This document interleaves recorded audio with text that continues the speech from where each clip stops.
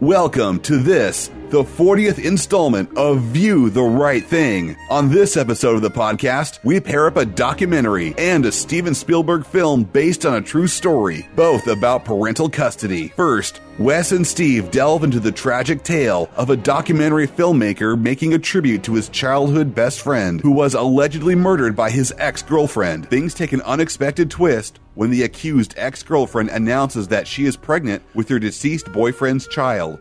In Dear Zachary, our second film stars Goldie Hawn as a mother desperate to reunite her family by breaking her husband out of prison, kidnapping their own son from foster care, and taking a policeman hostage as they attempt to outrun local and state Texas police in Steven Spielberg's first widely distributed film, The Sugarland Express. And now it's time for View the Right Thing.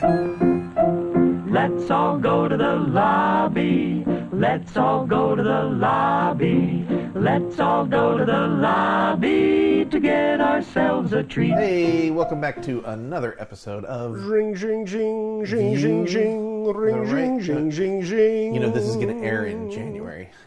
I guess that's true. But hey, sometimes we record a little ahead. there's still plenty of snow on the ground. Sure. You still need to take a horse-drawn sleigh wherever you're going.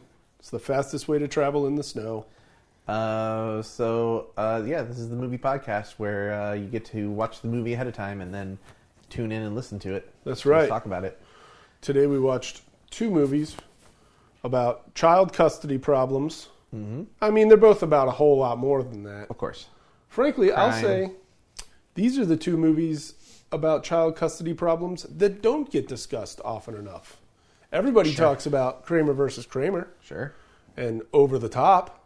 Over the Top, okay. When's the last time you heard two people do a deep dive on Dear Zachary and Sugarland Express. Oh, yeah. I'll tell you when the last time was. Tonight, baby. So you're about to hear it. We've had Christmas. We've had Boxing Day.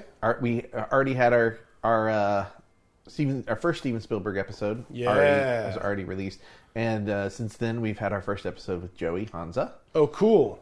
Who's not here, obviously. Talking about Black Dynamite. Talking about Black Dynamite. That was fun. Has that come out yet?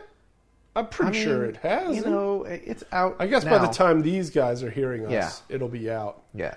So listen to the Black Dynamite video, then come back to this one. It came out January 1st. There you go. I like that.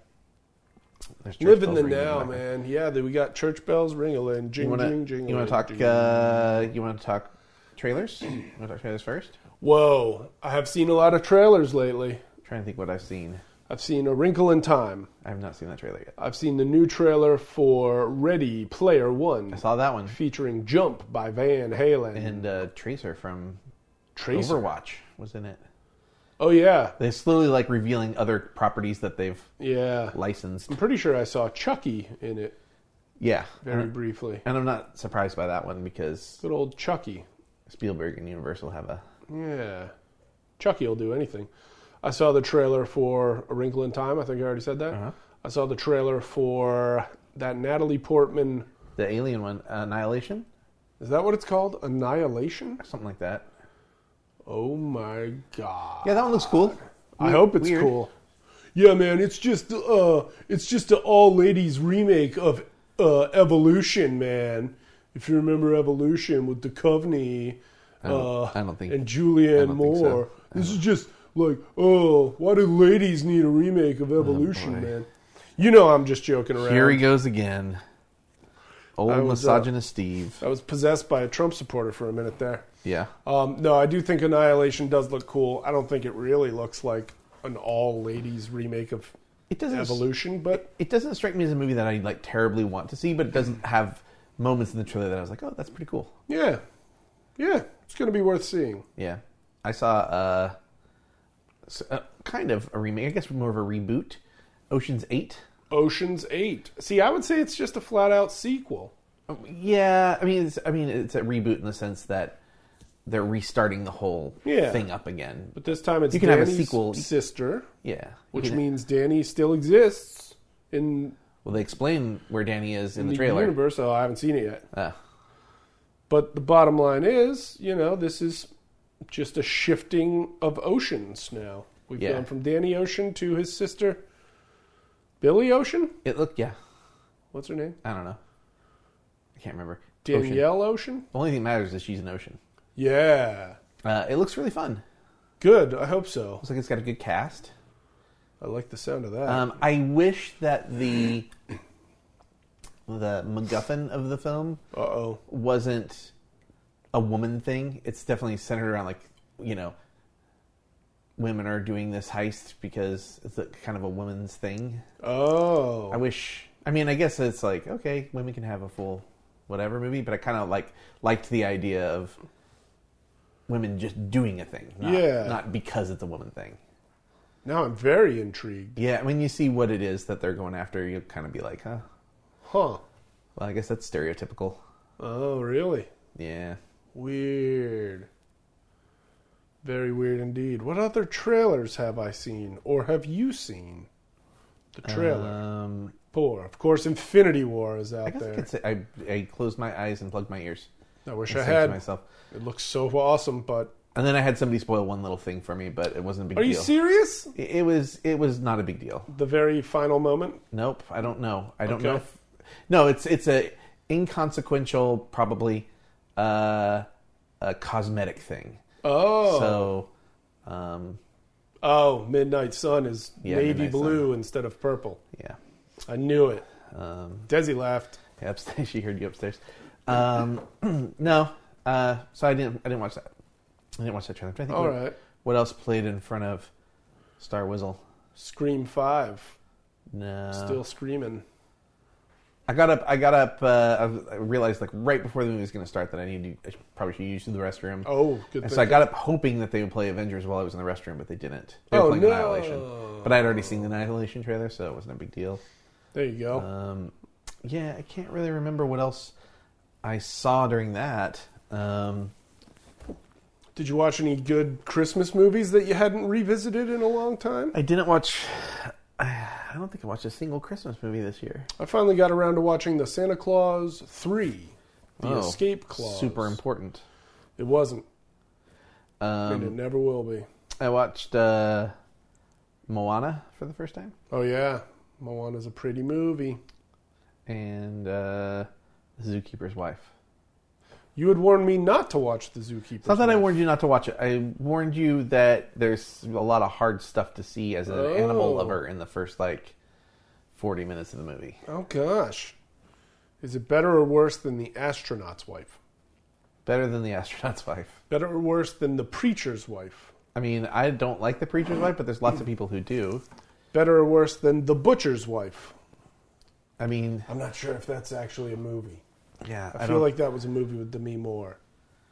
I guess I should ask with The Preacher's Wife, the original or the remake. Actually, it's the same. 6 in one. Take your pick. Half a dozen in the other. All right. It's all right. It's probably worth seeing. It's a good story, especially if you don't know the story. It's who's the lead in that again? Jessica Chastain. Jessica Chastain, Oscar winner. Yep. And the guy who played Roose Bolton. The guy who played Roose Bolton. I can't think of that guy's name. I guess spoiler alert, since I said played.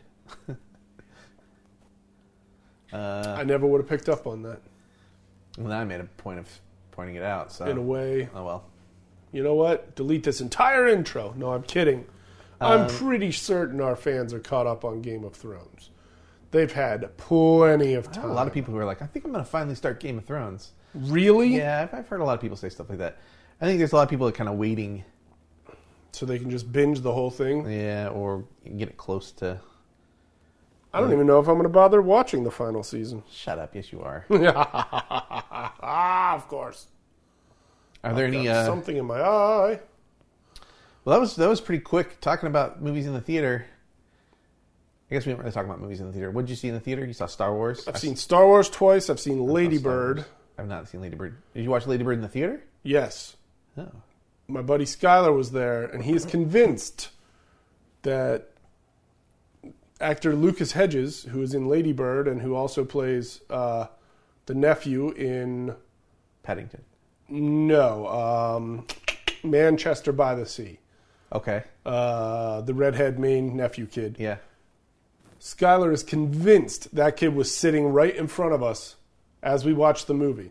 Now, a young, tall man with light hair, but I really couldn't tell if it was red, stood up at the end of the movie, and Skylar was like, that's him. That's totally the kid. Yeah. And he sort of turned and looked around over the audience, and then he got out of there real fast. But getting only a so-so glance at his face, I could not tell that it was him. Suspicious, though. It's a suspicious way to leave a movie. Very suspicious, but that kid has a very distinct nose, and the person who stood up in front of me didn't seem to have that nose. But then again, it's a dark room.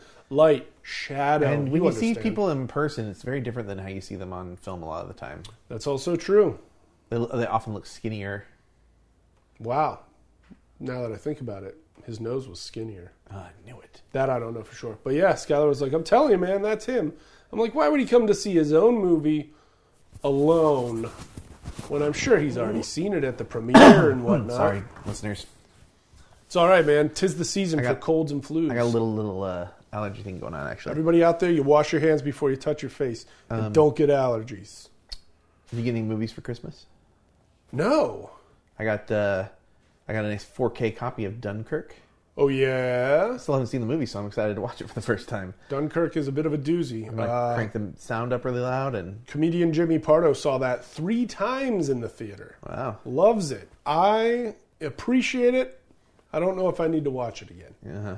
But it's definitely worth watching. For sure. And I got a 3D copy of Spider-Man Homecoming, so I'm very excited about that. I've heard of Spider-Man Homecoming. I didn't see it in 3D, so to be able to watch it in 3D, I'm very excited. Now, is that the one? Maybe I shouldn't spoil it. Yeah, probably not. Isn't there, Aunt May? Well, I mean, Aunt May's in Civil War, which came out like 2 years ago. Oh. So you can talk about Aunt May. Yeah. Marissa Tomei playing Aunt May. Uh-huh. Pretty cool. Yeah. Star of My Cousin Vinny. Well, she was in a movie with Robert Downey Jr., who was also in the movie. What was that, The Pickup Artist? Pickup Artist, yeah. That's true. Oh, man. I like where this is going. Should we dive in to Dear Zachary yet? Are we ready to cry? I mean, I'm ready to talk about it.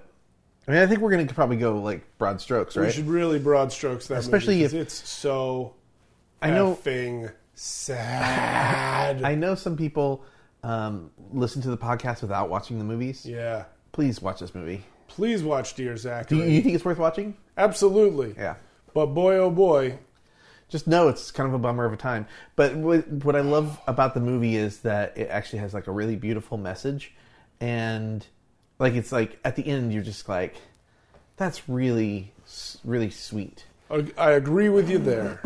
I definitely agree with you there. I also like that as the filmmaker, Kurt is taking his journey. We're on the exact same identical journey. Yeah. We don't, unless you know about the story ahead of time, we don't know anything that Kurt doesn't know. Right. That part's pretty cool.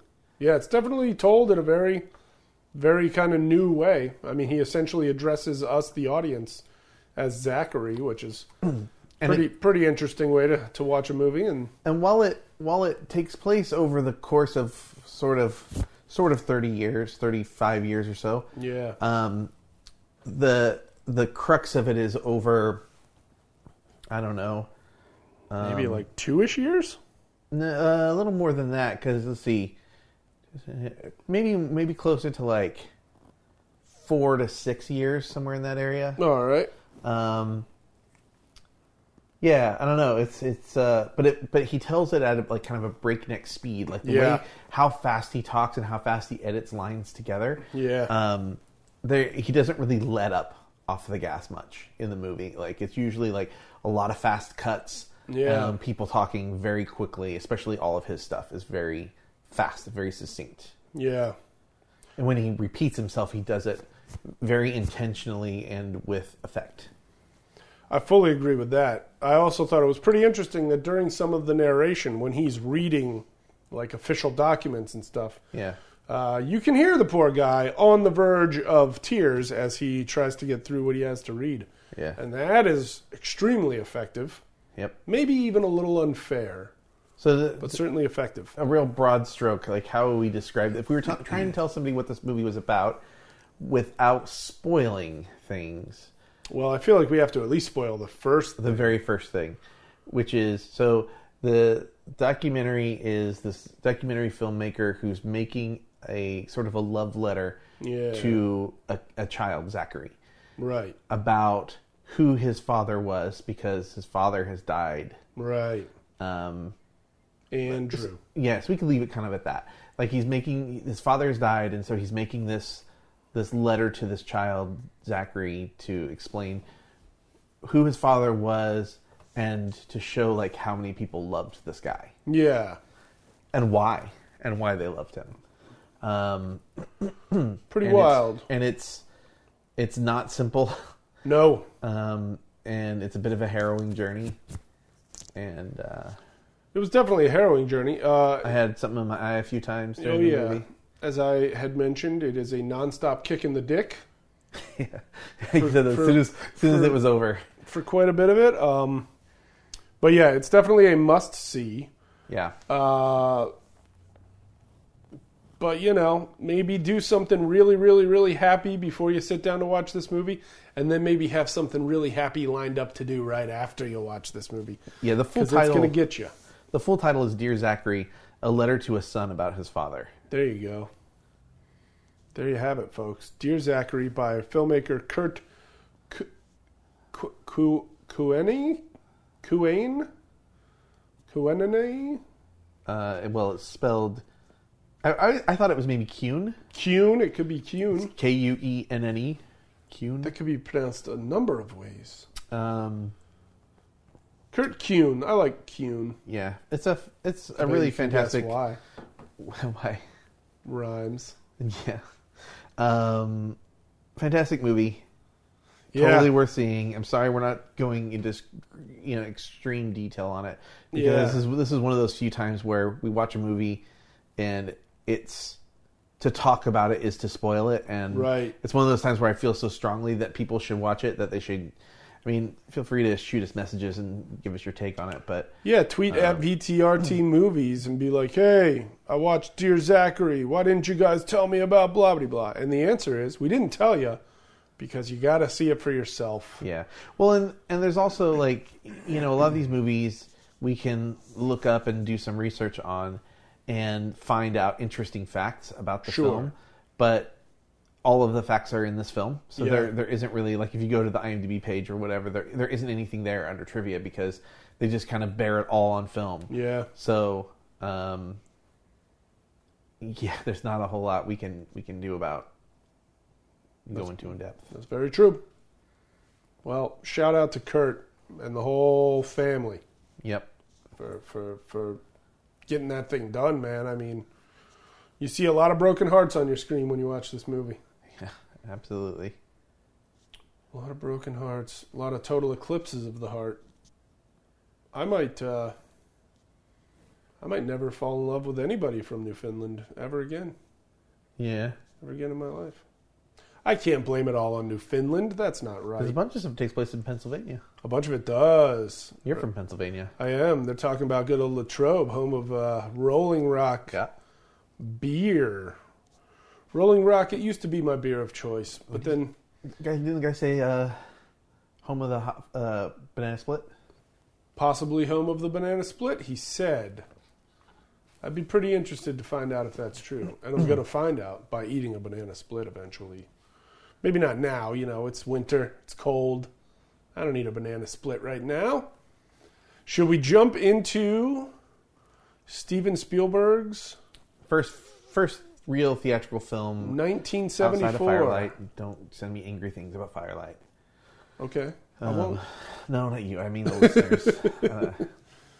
1974.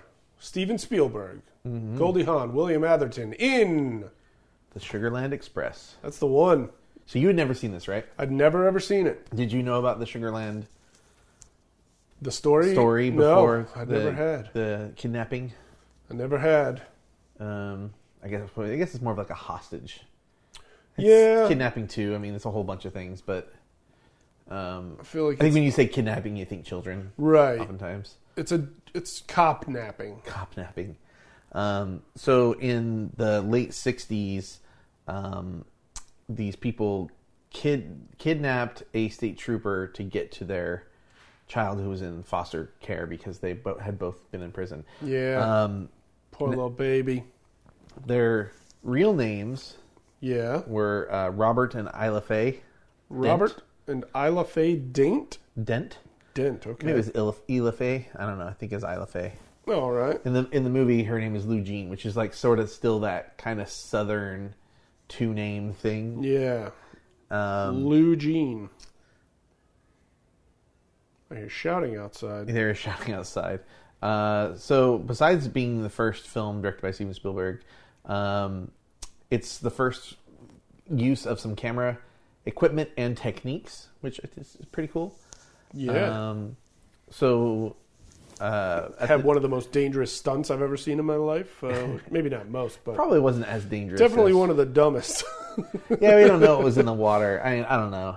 It could have been there could have been safety pads and stuff in there. Could have gone wrong a lot of ways, though. Sure. No, well, yeah, you worry. We'll talk about it, I guess, in a little bit, but yeah. Oh my gosh. So the Goldie Hawn's character Lou Jean shows up at the pre-release detention center. Her boyfriend, played by William Atherton. William Atherton of Ghostbusters. Ghostbusters, yeah. And Real Genius, and a whole lot more. Sure. So Lou Jean shows up to basically break Clovis, her boyfriend, out. But he's only got 4 months. He's only got 4 months left. But she's like, no, we got to do this now. They never really explain why. I think maybe just the idea that the kid's going to get to know these other people really well and could be come part of to it. know them as parents. Yeah, is probably the deal, but they never really explain why. Like, now it has to happen now. We can't wait 4 months. Yeah, Lou Jean is definitely a lady who, she wants things done her way or the highway. Right, and so highway. They take it to the highway. Yeah. So she breaks him out. Yeah, pretty ingenious. I would say she almost just walks him out. She does walk him out. So they walk out. They hitch a ride with an elderly couple. Yeah. Steal their car. Leave them cute. stranded. Yeah, they were pretty cute. Buick Roadmaster looks good. And doesn't run very good. Through some circumstances of getting pulled over and a little bit of a car chase, they end up taking a state patrol officer Slide. Yeah. Take him hostage in his car and force him to drive to Sugarland, Texas. Get their child. And, of course, the police get alerted, and there's basically one of the longest police chases. I would say so. Longest, not necessarily just time-wise or distance-wise, but also actual cars in a caravan following them. I hope that was the longest ever. If there's a longer police chase in history, I'm afraid to know about it.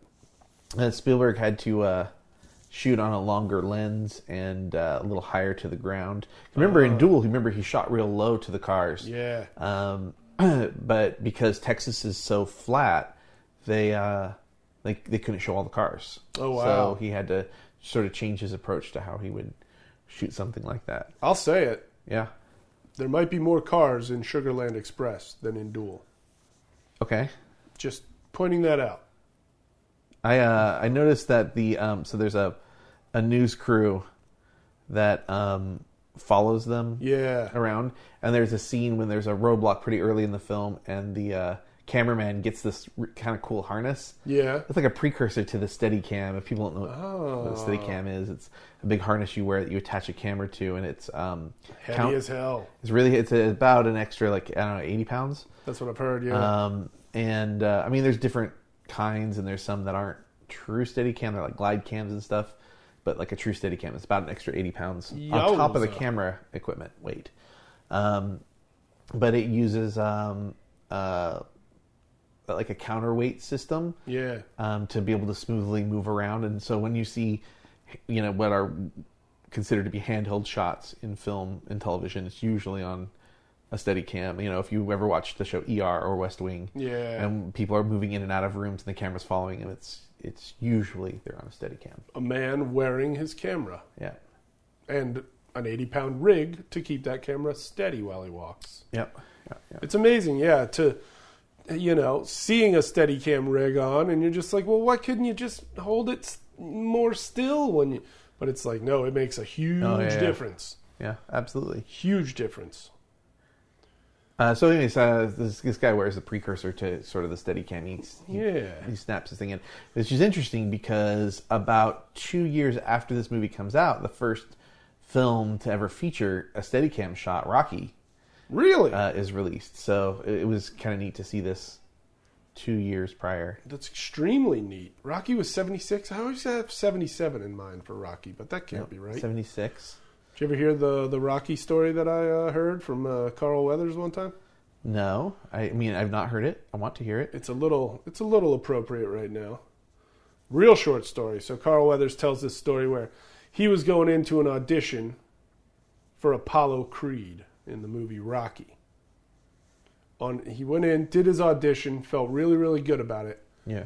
Came out of the audition, and this younger, whiter dude gets into the elevator with him, and just notices that like Weathers just has this big smile on his face, and the guy's just like, "Hey man, how's it going? You auditioning?" And he's like, "Yeah," and he's like, "I feel pretty good about this thing, man. This thing might be kind of big." And the other dude goes, "Wow, man, that's cool that you say that, because I was in for this movie, and I got a feeling it might be kind of big too, man." And you could tell that they were both just like riding this really great high from these great auditions they just had. Uh-huh. Carl Weathers got the part of Apollo Creed in Rocky. Yeah. What did the other man get? Lando Calrissian. Luke Skywalker. Oh, interesting. That's close though. Yeah, I guess that would have been way too early for Lando. Star Wars. Yeah, but you never know. But yeah, how crazy is that? Apollo Creed and Luke Skywalker bumping into each other after their auditions. That's pretty cool. Really cool. I wanted to say something else about the Steadicam thing. Something else about Steadicam. So 4 years after Rocky, was 1980. A small film, The Shining, comes out. Oh, right, The Shining, and which took like forever to make. Yeah. But that has a really famous Steadicam shot as well. Talking about the big wheel. The big wheel. The kid using the big wheel going through and then he sees the twins and stuff. That's a really famous, really long Steadicam shot. So, yeah, it is. It's really long, and the sound design in that is really specific as well, where it goes from hardwood to carpet and hardwood to carpet. Yeah, I would say it's unimaginably long.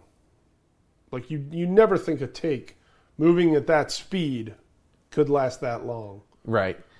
And turning that many corners. So James Crabb, who was the director of photography on Rocky, is the one who's credited with doing the first Steadicam shot, because it was the part where Rocky runs up the steps. Yeah, that's the first Steadicam. Awesome. Interestingly, at the same time that he was doing that stuff, figuring that out, Stanley Kubrick was trying to figure out stuff for his film work, including The Shining. All right. The Steadicam was developed by the military for use in essentially trenches. All right. To be able to shoot footage and understand warfare better. Yeah. There were 3 Steadicams in the entire world. Whoa. And this is the story as I understand it. All right. Okay, so this isn't gospel, but this is how I was told. Stanley Kubrick was approached by Warner Brothers to make The Shining, and he didn't want to do it because Kubrick was like really into like sort of his own stuff, like like the Barry Lyndons and stuff. And so what often happens with these directors is they do 1 or 2 big commercial movies for big studios, and then they go off and do their own thing because they sort of, 1, earned the goodwill from the studios, and 2, made some money so they can kind of fund their own things a lot of the time. Right. So he made a deal with Warner Brothers and said, "I'll tell you what, I'll do The Shining, but you have to buy me my own Steadicam." There were 3 in the world, thinking that they would never do it. Right. They called his bluff and got him a Steadicam. Whoa. Which is how we ended up with that stuff in The Shining. Pretty awesome. Yeah, pretty cool. You've always been here, Mr. Torrance. I don't know if that's the real line. It's probably paraphrased. So talking about the camera stuff, there's a couple of really cool shots. So, Spielberg had done Duel before this one, and there's a shot in the uncropped version. We watched a cropped version of it. In the uncropped version, there is a shot where you can see Spielberg in the back of the car with the camera. You had mentioned that. And they avoided stuff like that with this film because this is the first film to feature a Panaflex camera, which was a much more condensed, smaller camera, which allowed them more freedom. All right. So not only is the movie the first Panaflex film, it's also the first movie to ever feature a tracking shot in a car, inside a car, from front seat to back seat. Cool. And it's also the first ever, I'm pointing this out to you during the movie, the first ever 360-degree shot inside a car. That was pretty awesome. And it's a great shot. It's a really great example of Spielberg's understanding about composition. Yeah. You really, next is Jaws for us. I've never seen Jaws. I believe. Yes. You've seen Jaws. I know I have. And Jaws, even more so than this movie, I think really demonstrates how Spielberg uses people and objects and moves them around without having to do a ton of fancy stuff with the camera. Right, like the crossing. The crossing on the beach. So in Sugarland Express, he does there's a really, really great shot that I liked where the same scene as or shortly after the scene where the 360-degree shot happens. All right. They run out of gas. Yes. And they get the captain to get his car and push their car. Yeah. And so they're in really close proximity to each other, the captain and the two criminals. And there's a shot looking through the captain's car. Yes. At Goldie Hawn and William Atherton looking back at him. And then in the top of the frame is the rearview mirror angled so you can see the captain's eyes and face. And so Spielberg found this really beautiful way to capture three people looking essentially an over-the-shoulder shot, but three people kind of looking all at each other and their reactions to each other, and sort of a I don't want to say a mutual respect, but a mutual understanding that this isn't as dire a consequence as it needed to be. Yeah, they touch on that theme a lot in the film,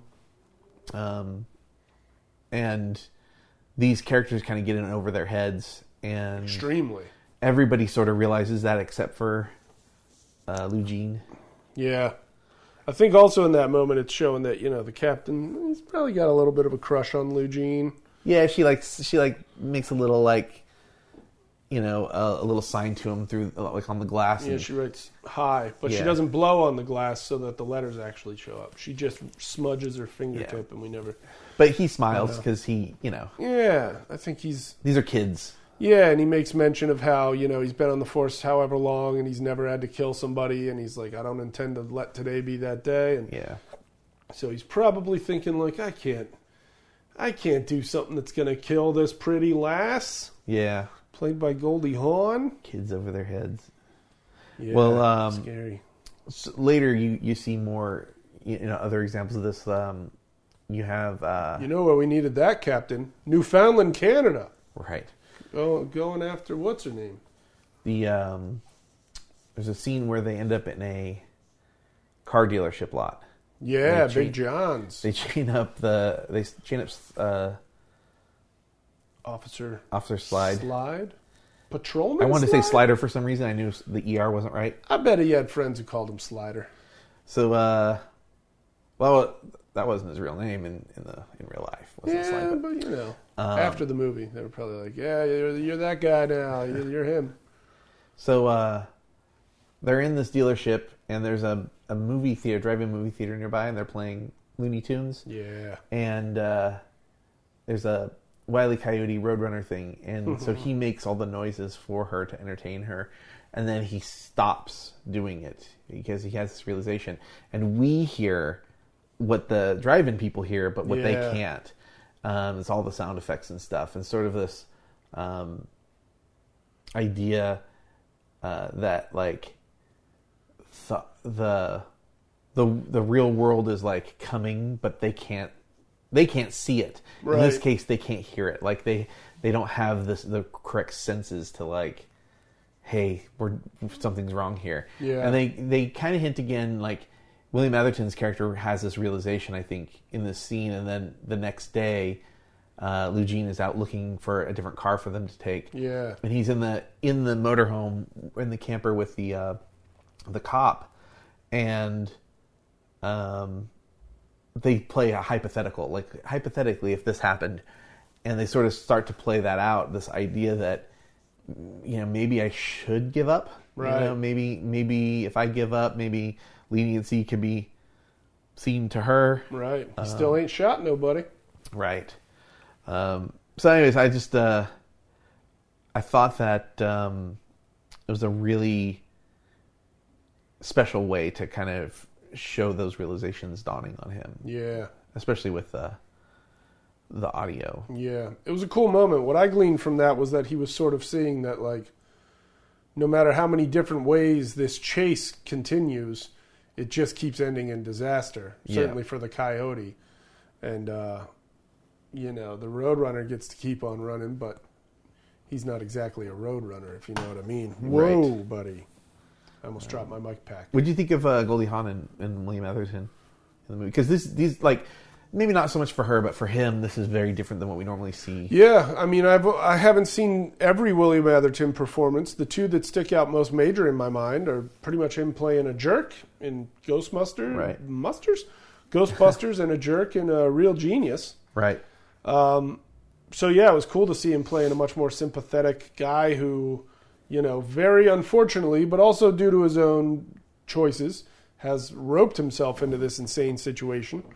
It's interesting you use the word choices, like, because that's the same thing is used to Goldie Hawn's character, Eugene, where he says, you know, you're not a bad person. I can tell you just made some bad choices. Yeah. You know, and I thought that's interesting you use that. And they did. I mean, he had the choice at the beginning of the movie to just tell her, like, nope, go home. This was fun, but I just need to serve these last 4 months, and because in the long run, that's how they would have been able to keep their kid. Right. But, you know, he falls for it. She honeypots him. She gets him to break out, and you know, it's pretty much doomed as soon as they walk out of that gate. As funny and as exciting as the movie is, you know, unfortunately, a big car chase like that usually only ends one way, especially in Los Angeles.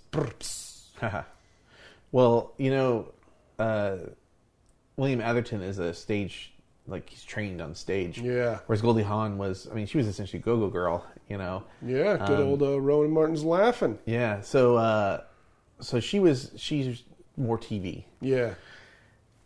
So she would tend to be good early in takes, and then the longer they went, she would sort of start to be not so great, whereas he wouldn't be great in the early takes and would be better later on. Spielberg eventually figured out that Goldie Hawn would get like a second wind after they got like 13 takes in or something. And so, I don't know if that's the exact number, but I get you though, yeah.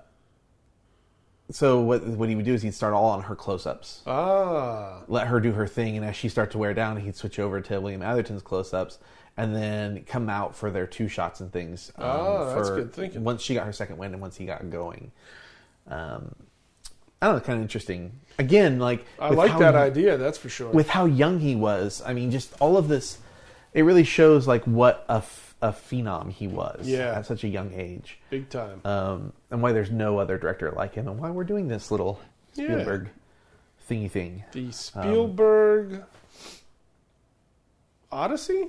The Spielberg, the View the Right Thing. The Spielberg. Spielberg. You can say Odyssey. Odyssey's good. Odyssey. I feel like there's something with an S that means like a journey. Saga. Saga. Well, you know, I was thinking a second ago when I was talking about Goldie Hawn, you were talking when I mentioned the line where he says that, you know, you're not a bad person. Yeah. You just made some bad decisions. That's actually another moment where audio doesn't get to them. Oh, right. And it's almost like those scenes are almost back to back. They have her father get on the radio, right, and you can kind of see like a piece of her upbringing, maybe why she does the things she does. Yeah. And her father says something like, "If this man gave me a gun, I'd fly out there and shoot you myself." Yeah. It's like, wow, that's. Does he say he'd shoot her or he'd shoot Clovis himself? I think he said her. Oh, okay. He says she's essentially a disgrace, and that she's always been one. He's always known she was one. Yeah. It's pretty messed up, dude. And I like that. Again, I think Officer Slide is similar to the captain, right? Yeah. That he has some affection for these people. He understands that they're not. And I think that's his aha moment, right? Is like, hey, here's this person who's her father on the radio for everyone to hear. Like, you're a terrible daughter and all this stuff. Being a complete jerk. But yeah, so just another example of audio that doesn't get to her. Some kind of toothless pink raisin man. Being a jerk. Man. He had some teeth, I guess. Yeah. Man, it was a fun movie. I pointed out about how we love, Spielberg loves to have a kid open a door, and you made a pretty good comment about that. Which feel free to. Kids don't know what's on the other side of the door. They don't know what's coming. Yeah. Right. Like they don't know that there's danger coming. Yeah. I think when you say like kids opening the door, I think to like Close Encounters and Right. I'm sure there are even more examples within Steven Spielberg's movies, but those are definitely the big two. And then there's a lot of funny stuff going on. Like every time they drive through a new town, like more and more locals are coming out to meet them on the street, and a lot of them are kids who are just so excited to have something to do. Yeah. There's the funny scene where in the very last town, there's a bunch of kids just sitting on the back section of the roof as... I like the pig. Yeah. Some poor kid gives his pet pig the Goldie Hawn. He's peeing on me. Yeah, the pig actually was peeing on her. I believe it. Yeah. I do believe that. I've never held a pig. I've never been peed on by a pig. Yeah. But if I were to be, I might scream just as much as she was screaming. She was at least having fun with it, though. I salute her for the fun she had while not breaking character as a poor little piglet took a whiz on her jeans. I'm assuming on her jeans. They don't show the pig, thankfully. Yeah. And that's okay. The shootout at the car dealership was pretty epic. Oh, that scene drove me crazy. Not that it was a bad scene, just that those two characters were so stupid. Yeah. And so heavily armed. But it you know what? We're seeing characters, people like that today doing Ain't that the truth? Stupid stuff like that. Yeah, I mean, these guys were literally the argument against the good guy with the gun, Oh, yeah. Absolutely.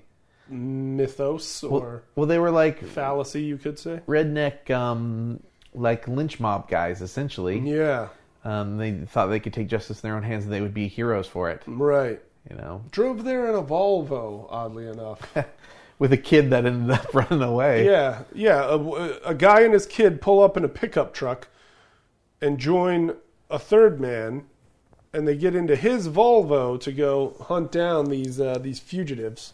So he had interesting choice. Spielberg had the art department make a 6-foot diorama of the car lot so they could plan out that sequence. Oh wow! So they could figure out exactly how to make it happen and make it make sense. It's a hell of a sequence, that's for sure. Yeah, it's white knuckle, man. Like I was watching it because those guys are just so stupid and they're just shooting off in every direction, and you had to wonder like, what if these guys had shown up at 9 a.m. instead of just after dawn when there were more people around and stuff?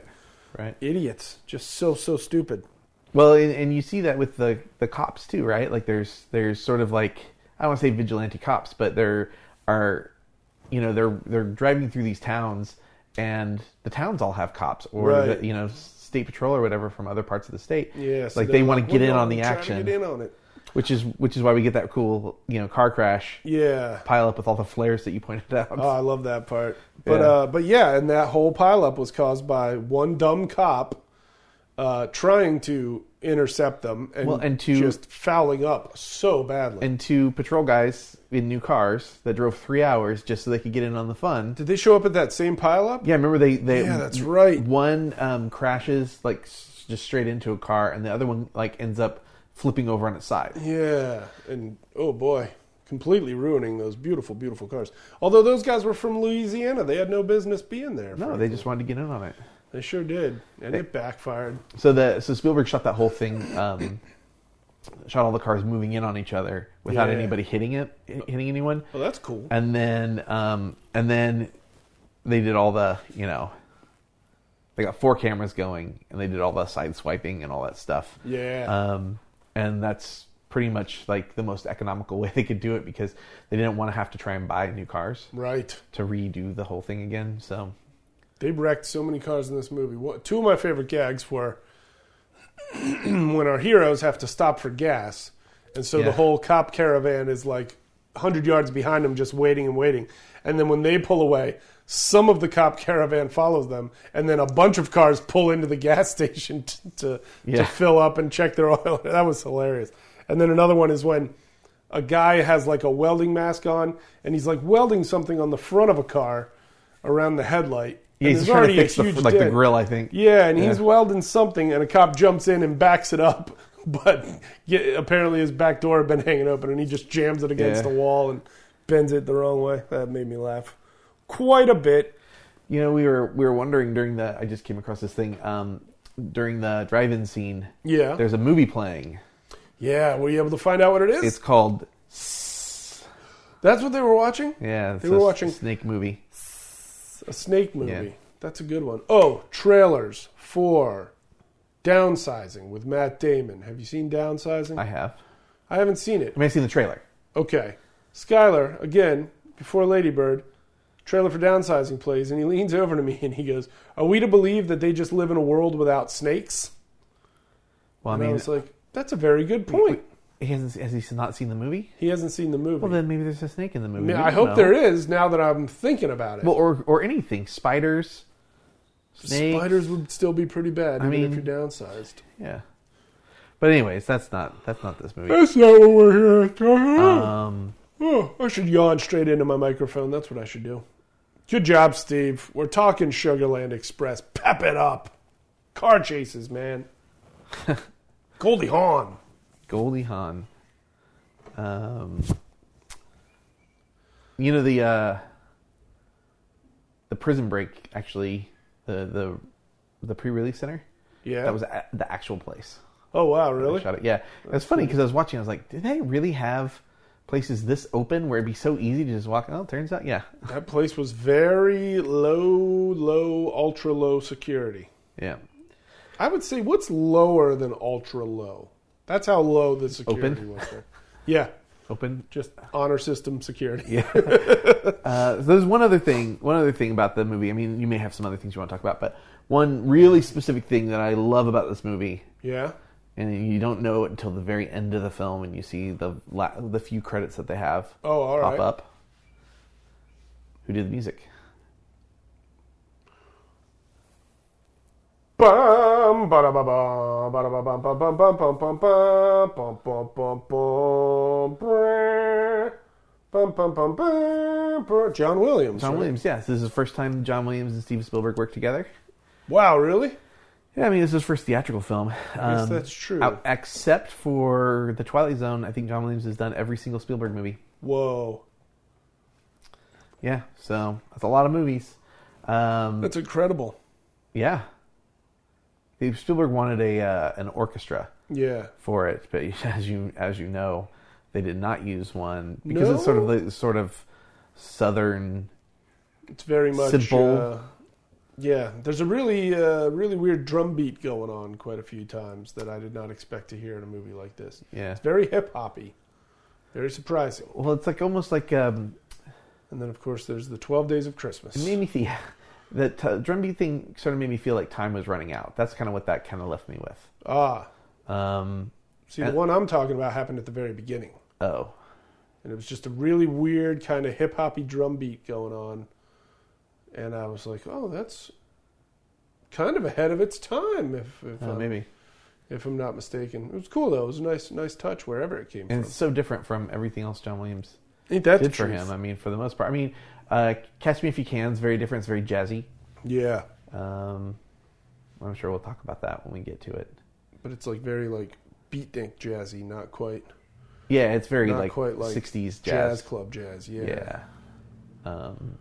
Which is kind of where John Williams has his roots in jazz. Oh, all right. You'd hear it every once in a while in some like Harry Potter and the Prisoner of Azkaban.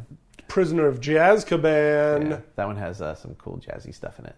Nice. I haven't watched that one in a while. The Night Bus. Listen to the track "The Night Bus." All right. I remember the Night Bus. It had that creepy, talking, shrunken head. Yeah. And Ernie, the driver. Hey, we're running late. He probably doesn't even say that. I don't know. Okay, anything else you want to talk about with Sugarland Express? Gosh, I don't know. It's an exciting movie. It's a pretty funny movie. It is pretty funny. Goldie Hawn's great in it. You know, kind of has an ending that is just kind of the way it was going to work out. Yeah, it's if you're sort listening, you should have seen it by now. Viewed as one of the few Spielberg movies that ends on a down note. I guess that's kind of true. Usually, he's a big as am I, a big fan of sort of like what people termed the Hollywood ending. Yeah, which I think is a dumb term, but sorry if you love that term, but I think it's dumb. Isn't there a movie called Hollywood Ending? Probably. I shall look because I think it's the ending to all movies. They're all Hollywood endings. Hollywood Ending 2002. Cool. Starring? Oh, it's Woody Allen. I don't need to talk about him. All right. So that was the Sugarland Express. The next episode that Steve and I do, we'll be watching Jaws. Whoa! And I don't get to pick our next movie right now. I get to pick you and Joey's next movie. Well, I'm really picking that because it's a pretty specific. We don't have a bucket. Well, we should at least announce it right now. Yeah, right? we'll announce it. Do you want it? You don't know what it is, do you? No. Should I pretend I'm reaching into a bucket? Yeah, just make some noises with your mouth.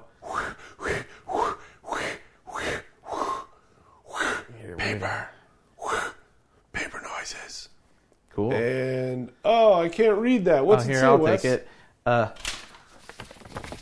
It's my favorite James Bond film. What? You have a favorite? Yep. Which and I do own all of the James Bond, the actual James Bond films, not the goofy Casino Royale. That's not really a real James Bond film. Oh, okay. I thought you meant like not Her Majesty's Secret Service. No, I also don't own there's a Casino Royale that was made for TV. Really? And I don't think that exists on DVD. I'm not sure. When did that happen? Before all the other James Bond stuff. Wow. It's the very first James Bond. James Bond. Goldfinger. Goldfinger. Cool. Greatest Bond girl. Which one was that? Best Bond. I'm not going to say. Listeners will have to tune in. It feels like forever from now, though. They'll have to tune in and hear it themselves. Goldfinger. Yeah. Or watch the movie. Best Bond henchman is in the movie. Whoa. Yeah, it's a good one. It's really good. Goldfinger. Austin Powers, that first Austin Powers movie got a lot of references from Goldfinger. Really? Yeah. We'll talk about it after. In a way, so did the third. Sure. So you guys are watching Goldfinger. We're going to watch Jaws. And something else. And something else that you and Joey are going to pick. Something mysterious. I'm excited because I haven't watched Jaws in like... months. Maybe since around the 4th of July. Yeah. I haven't watched it probably in a couple of years. Really? A year or two. Yeah, I mean, you know me. I don't...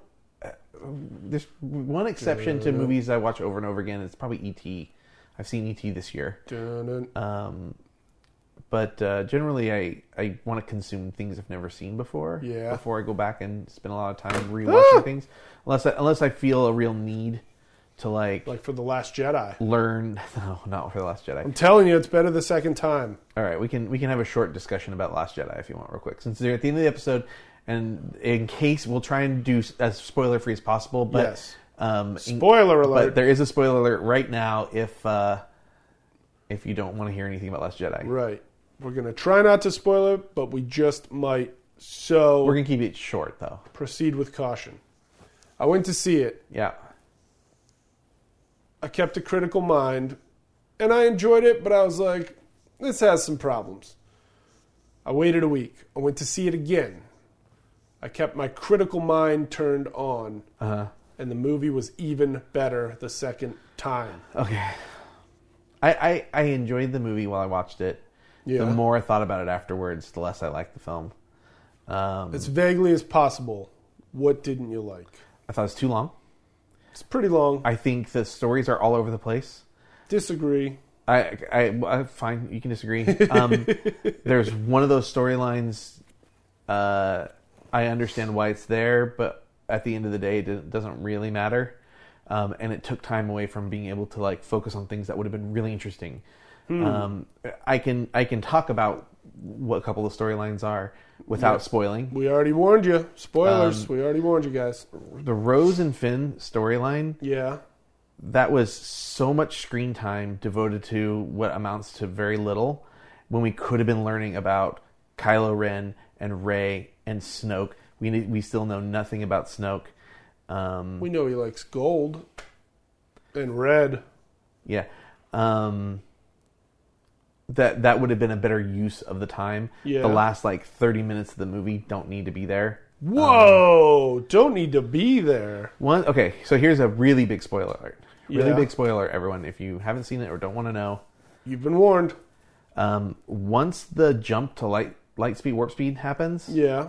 everything after that is inconsequential, with the exception of one thing that could have been done anywhere else. Wow. The characters, with the exception of Luke Skywalker, Yeah. are in the exact same position and place they are in 30 minutes from that moment. They're in the exact same position and place as they are at the end of the film.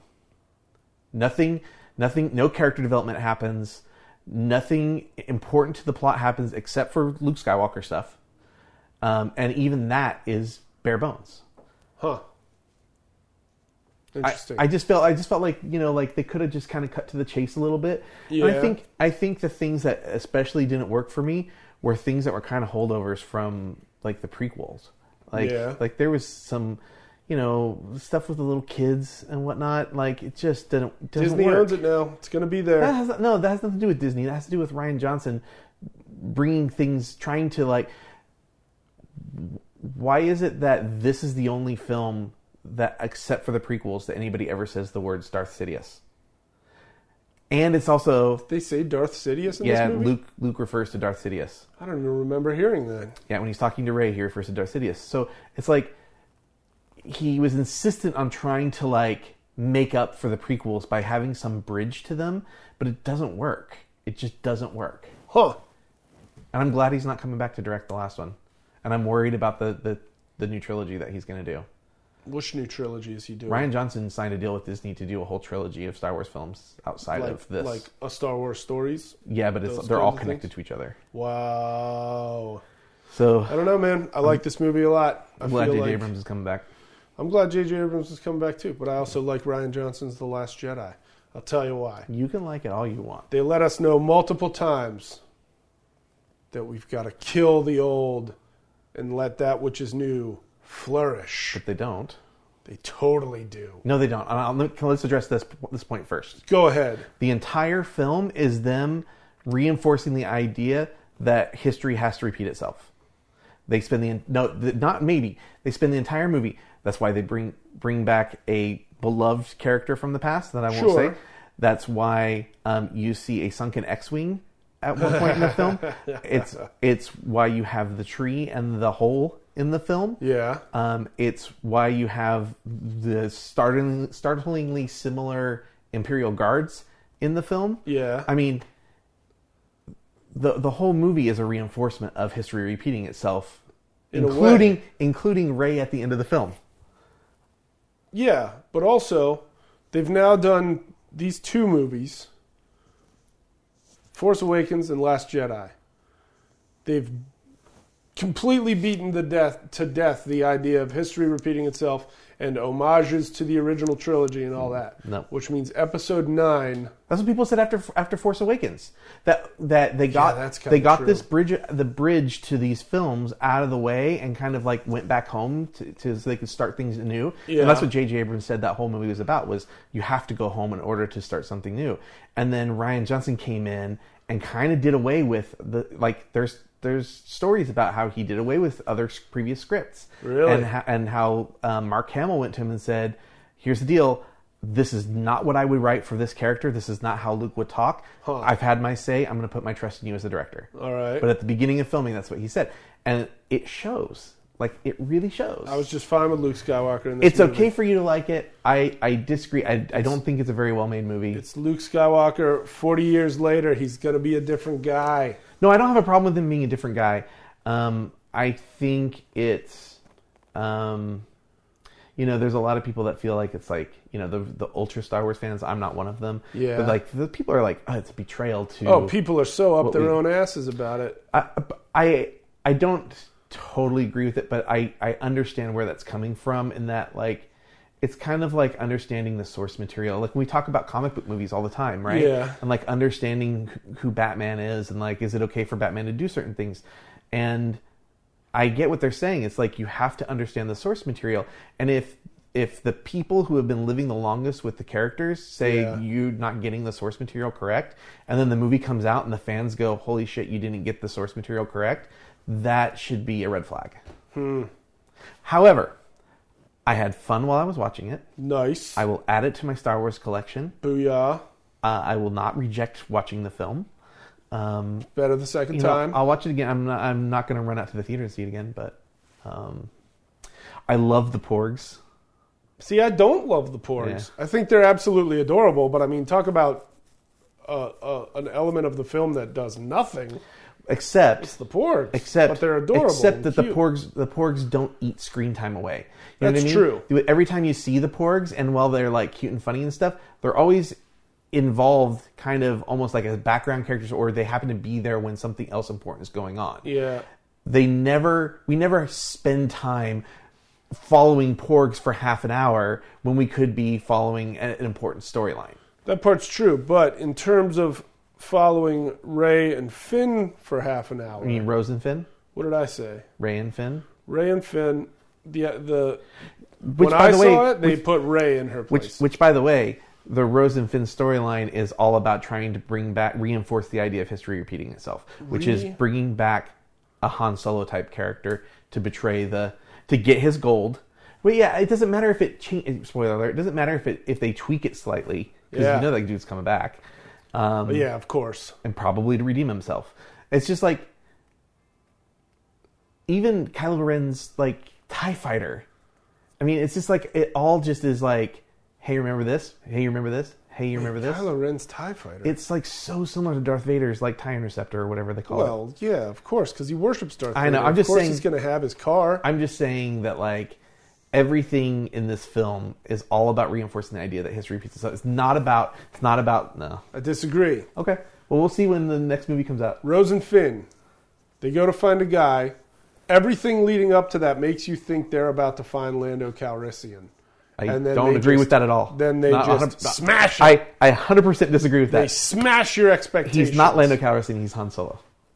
Maybe, but the stuff that they pepper in makes you think they're going to meet Lando, aren't they? No, not at all. Yeah, everybody else I've talked to was like, I totally thought they were going to be meeting Lando Calrissian. Not once did that even cross my mind. But that's you. Everybody else I've talked to says, and they all thought it was going to be Lando Calrissian. Did you think they were going to go see Lando Calrissian on the Casino Planet? No. Okay, no. Okay, so you are the two out of the 50,000 people I've spoken to in person in their own homes. You have not spoken to 50,000 people. On the very night that I watched the movie, I went to 50,000 homes. Yeah, no. And they all said, I totally thought that was going to be Lando. It might have been 4 or 5 No, people. because there's nothing that ever told us that Lando would know how to be a code breaker or a hacker. You're right about that. So, like, why would that ever have crossed my mind? But everything else about... That would have been an even bigger betrayal to what we know Star Wars to be. Maybe. But most people were like, I totally thought, when she said high-stakes gambler, I was like, nuts to the code thing. High-stakes gambler, they get to the planet. There's architecture that harkens back to Cloud City. I might have actually enjoyed that more. I would have, too. Apparently, unfortunately, Billy D. Williams is in pretty poor health. So they're saying that that's why they didn't. But what they did, and like the X-Wing being sunken underwater. And you're like, they're going to lift that up so Luke can fly his X-Wing. No, but she just does the rock thing at the end, which is right. But she doesn't lift the X-Wing. That's what Luke does. Is the rock? He does the rock on Dagobah. But then Yoda lifts the X-Wing so Luke can fly it away. It doesn't matter if they don't do every single thing that he did. It's still they still repeat themselves over and over again. But then they crush your expectations of what you think is going to happen. I'll tell you how they crushed my expectations is me thinking that this was going to advance the Star Wars story in any meaningful way. It totally did. No. Okay, you tell me in like one or two sentences. Yeah. What is the point of the Rose and Finn storyline? One or two sentences. Well, tragically, it's to show that a lot of fans aren't going to get what they want. Don't do that. I'm talking about the story thematic elements. Finn, Poe, makeout session. Yeah, I know, right? Just focus on the story. Finn got to kill Phasma. He doesn't have to go on that adventure to do that. But he got to kill her. Okay. And they don't care about why he had to do it or not. They knew Finn's got to kill Phasma in this movie. So you think the point of that storyline is for him to kill Phasma? No, the point of that storyline is you think they're going to come up with a way to do it, but it's war, and in war, some missions fail. I think you're totally wrong. They had a failure of a mission. And this is why I'm so glad you and I disagree. He got to kill Phasma. This is why I'm so glad you and I disagree. Spoiler alert, by the way. This is why I think the whole reason that there's a Finn Rose storyline. Yeah. These are both people who are not expected to be heroes. All right. Going on a mission, and the whole thing that they talk about with Luke Skywalker from the opening crawl even is that he's supposed to be the spark of hope. Okay. The whole point of Rose and Finn is that they're the spark of hope to lead the new rebellion. All right. But I don't think they're going to lead necessarily. No. To like, well, they are. I mean, they're leaders now. Everybody's dead. I mean, who else is going to lead? There's a couple people around. Right, but they're going to be up there. They're going to be high on the list. I mean, Finn already is viewed by the rest of the Resistance. As we learn from Rose, that he's one of the heroes of the Resistance. Sure. So they're going to be leaders of the Resistance. They put their lives on the line for it. So I believe that their entire thing is all about being the spark of hope for these like children or whatever to like rise up. Yeah. Gonna have little rebel kids. They spent way too much time on that, and for that, and for the fact that they spent all that time for that reason, and that's not the reason that you told me that storyline exists, and that tells me the Poe Finn makeout session. No, that tells me that people who are watching the movie missed the point that they were trying to make. I don't think they made it well. I don't think they made the point well. You think those two are the spark? Yes. Rather than Luke Skywalker. That was Luke's whole point. Showing up, dodging about 1 million laser blasts after getting a really nice haircut and hair dye job. And then all they did is make check it out, dudes. All they did was like tease Kylo Ren and make him look like a doofus. He did. That's not like being the spark of hope. No, but it was effective. It was cool. I'll admit it was cool. It was a great scene. It was fun to watch. And now Kylo Ren gets to be haunted by Luke for the rest of his life. I don't think it'll be Kylo so much, but I think Luke's going to split his time evenly between Rey and Ren. I don't know. Watch it a second time, man. It's so much better the second time. I'll watch it a second time when it's on video. Man, you're robbing yourself. I got Oscar movies to go see. Oh God, that's right. I got important good movies to watch. Whoa! You just said Star Wars: The Last Jedi isn't important good? I already said it wasn't a good movie. Wow, dude. You've completely changed your tune since we started this part of the conversation. I had fun watching the movie. It's a popcorn film. I can have fun watching bad movies, but I can still acknowledge that they're bad movies. I think Rian Johnson did not make a good Star Wars film. I don't know, man. And I love Rian Johnson. I love Brick. I do too. I like the Brothers Bloom. I think Looper's okay. I don't think it's great or anything. But I love Brothers Bloom and Brick. I think Looper's pretty good. Yeah, Looper's What's the other one? I forget. Yeah, I don't know. It doesn't matter. Shit balls. If we can't remember it, it's clearly not important. What the heck, Rian Johnson? Last Jedi, man. 2 thumbs up from this, whatever I'm considered in this line of work. Check it out. Buy all your kids all the toys. Get them all the lightsabers. Rey gets a new lightsaber. Porg. That's all I have to say. Porg. Crystal critters. Sea cow thing. A sea cow. All right. That's enough of us arguing. All right. If we ruined Star Wars for you, it's your own fault. Yeah, you stayed to listen. All right, everyone. Until next time, bon cinema.